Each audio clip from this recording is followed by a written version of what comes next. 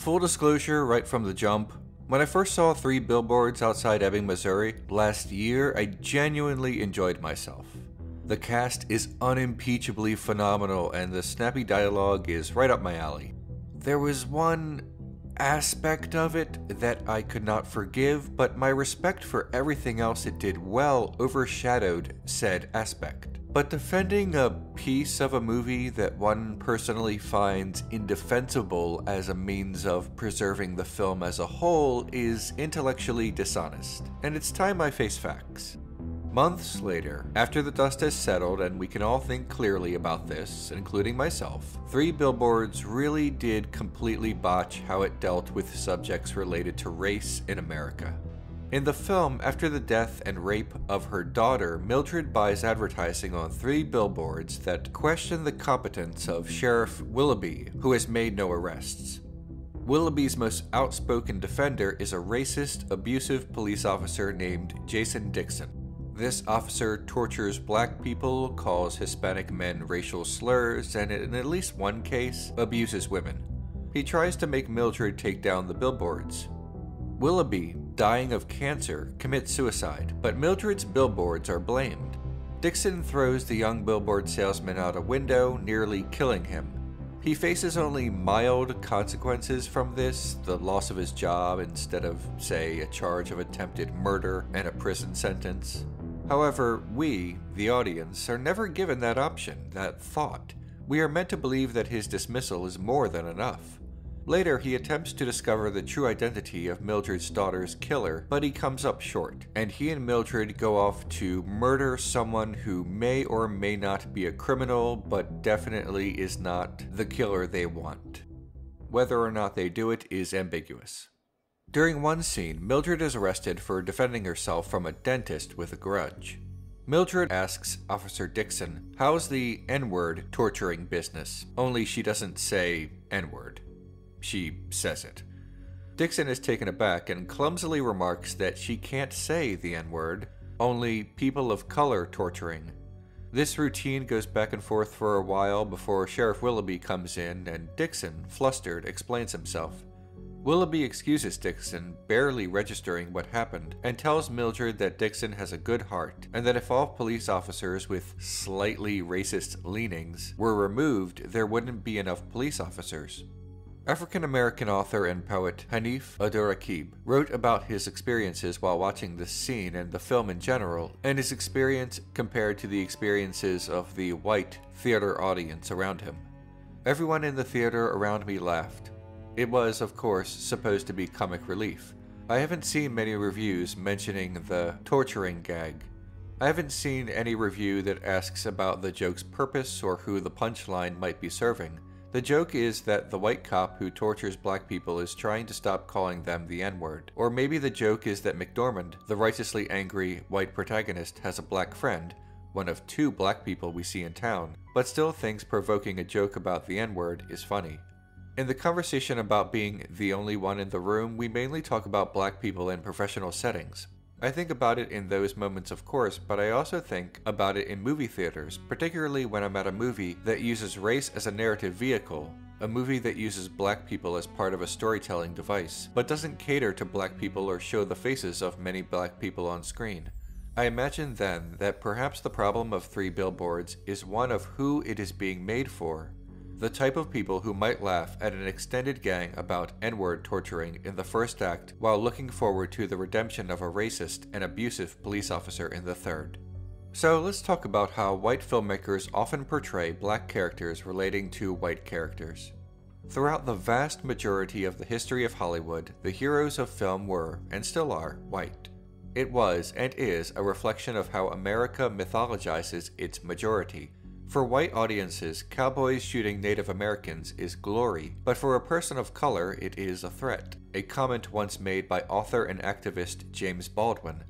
The 1958 film The Defiant Ones, in which a black man and white man are chained together, is built on a misunderstanding of the nature of the hatred between white and black people. When the black character jumps off the train, the white moderate liberal audience were relieved. The black man jumped off the train to reassure white people, to make them know that they are not hated. that even though they have made mistakes, they have nothing for which to be guilty. This observation comes directly from the Baldwin documentary I Am Not Your Negro, which I recommend for further insight on this matter. Films of that era would occasionally broach the subject of racism, but never dig deep enough to offend white audiences or risk white fragility. It had the opposite effect of its seemingly progressive veneer. It told white audiences that only the most egregious and unambiguous hatred is racism, and that if you were not as bad as a Klansman, then you were fine, and that racism outside of extreme cases like lynchings did not exist. It's the 21st century now. In 3 Billboards, Dixon is that extreme case, and much like in the Defiant Ones, when the white man is at his lowest, he is rescued and therefore forgiven of his racism by the only black characters in the film, thus forgiving this racism to the audience. Dixon serves no jail time for his many crimes. The torture of a black man off-screen, the bogus arrest of a black woman, a prop for the film to use, the attempted murder of an innocent man, the assault of a woman. Race seems to exist in the film mainly as an indicator of white characters' moral development. Meanwhile, the film's black characters exist as decorations in the narrative. After Dixon is fired and injured, we are meant to believe he feels bad, but no actual change of heart appears on screen. No revelation about his racism, for example.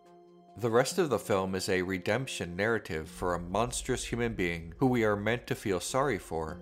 By this point, viewers might even have forgotten about Mildred and her murdered daughter. Dixon's redemption becomes the whole movie. But redemption? Only that he tries to become a proper detective, not actually admit to his wrongs. See, in spite of Dixon's racism and abuse being so extreme, the film tells us, even before his redemption arc, that he has a good heart and that he is a decent man, because Willoughby, the angelic voice of reason, says so. When Willoughby dies, his narration through his letters becomes the voice of God. He says that deep down Dixon is a good person. The audience is meant to see him as complex. He goes from mad racist to concerned detective in what appears to be the span of a few days. Redemption. What redemption? Do you believe that Dixon is redeemed by planning to murder a man at the end of a film? His sins were that he abused his power, brutalized people, and took the law into his own hands. At the end of the film, he and Mildred plot to do the same thing. Murder a man who may have committed a crime but with no proof. And the film frames this as redemption. The idea that the film portrays Dixon's conclusion, riding off to murder someone who might be bad, as redemption, shows that the filmmaker does not truly understand why Dixon is so terrible, why the system that protects men like Dixon is so terrible, and why our expected forgiveness of such men is so terrible. A smattering of the film's defenders called Dixon nuanced, but nuance alone does not qualify for redemption. The narrative of the film tells us that even questionable cops are good cops, and the movie pushes this narrative from the moment Willoughby, the most sympathetic character in the film and voice from heaven, excuses Dixon for his behavior, torturing a black man, to the interrogation room scene, to the letter exonerating Dixon, and so forth. The film asks us to invest in the minds of racists, even though Americans are not asked to invest in the minds of minorities. Certainly not in this film. I mentioned that there was so much of this film that I admired, but as soon as the film asked me to invest emotionally in Dixon instead of the prop African American characters, I saw the ugly side of the film, the obliviousness of it, the lack of the ability for the filmmaker to read the room and check the pulse of America right now. There are Dixons all over my country. In the film, when Dixon brutalizes the billboard advertising salesman, he remarks that he assaults white people too, masking his racism. Let's face it, for some people, that is enough. White defenders of racist police officers in the real world try to use the claim that overall, more white people are killed by police officers than black people. But what they don't say is that black Americans are actually far more likely to be killed by the police. Any analysis of police killings will of course show that in absolute numbers more white people are killed in police shootings than black people in America because non-Hispanic whites comprise a roughly 5 times greater share of the United States population. So any analysis that is based on nothing more than absolute numbers does not take demographics into account and is therefore inaccurate and misleading. Black Americans account for only 24% of those fatally shot and killed by the police, which may seem smaller than what one might think, except when you take into account there being just 13% of the United States population. Black Americans are roughly 250% more likely than white Americans to be shot and killed by police officers. People who try to defend city police as being without racial bias try to fudge the numbers without explaining the relevant math and context.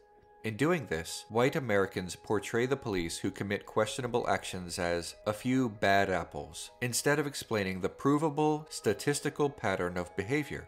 There is a fact-checking Snopes article in the description for further reading. Dixon does not actually try to redeem his racism, he tries to help a white woman, and he fails. He does not pay any restitution, but the film clearly wants us to believe that he does. The price of Dixon's redemption is so high that even if he had been successful and helped Mildred, it is completely unrelated to his racism and would be inadequate.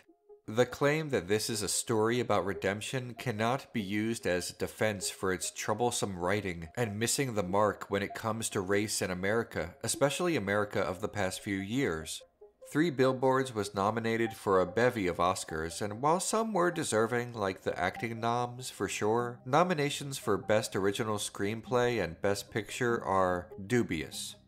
At least those were unsuccessful, though. But this has been the case in moderate liberal white Hollywood for ages, and as I said, I'm at fault too. African-American journalist Zach Cheney Rice said of this, "The fact remains that the Ebbing Police Department's ineptitude is indivisible from its institutional bigotry. Both set the plot in motion, and both mark who audiences are meant to root for. Confining black characters to the margins of a story that doesn't deal with racism is one thing. Using said racism as a fulcrum of your story while treating black characters as props is another. What should give pause is that such work is being celebrated with scant pushback and rewarded by a Hollywood apparatus that claims to know better. I can't take credit for this observation, but 3 Billboards feels like a movie that will make white audiences feel better about their racist uncle. He, like Dixon, isn't so bad, right? He's quirky and funny and a harmless buffoon. Oh god, I just realized the country boy cop is named Jason Dixon. Like Mason Dixon line. You sure do get America, Martin McDonagh. Hi everyone, if you like what I do, please click on the orange Patreon link below. That's how this show happens. It's also the only way to request an episode. Also, please like, share, subscribe, and click on the notification bell so that you never miss an episode. I'll see you next week.